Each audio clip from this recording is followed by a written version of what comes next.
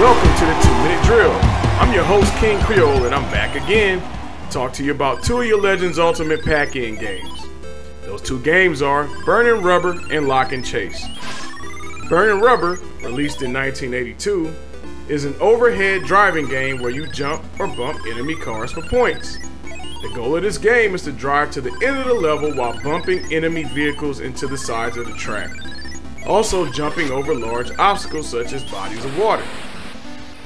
What makes this game difficult, folks, is the bird's eye view. Players cannot see large obstacles until it's too late to jump. Although there's help, there's a flashing exclamation point on the screen when large obstacles are about to appear. If you can make it through the level without bumping or destroying any cars, you receive a 50,000 point bonus. How many of you can get that 50,000 point bonus?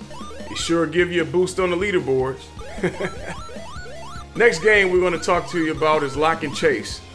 Lock and Chase was released in 1981, and it's a maze game, kind of like Pac-Man.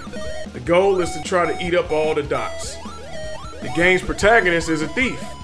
The object of the game is to enter the maze, collect all the coins, and if possible, any other treasures that might appear on the screen. The thief also must exit the maze without being apprehended. That puts a twist on this. You can't just walk in here and eat up all the dots.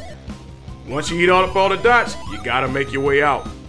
The thief can close doorways within the maze in order to temporarily trap the police, which is called the Super D, and allow them to keep their distance, social distance, from the Super D. Only 2 doors can be closed at a time, so be careful, folks.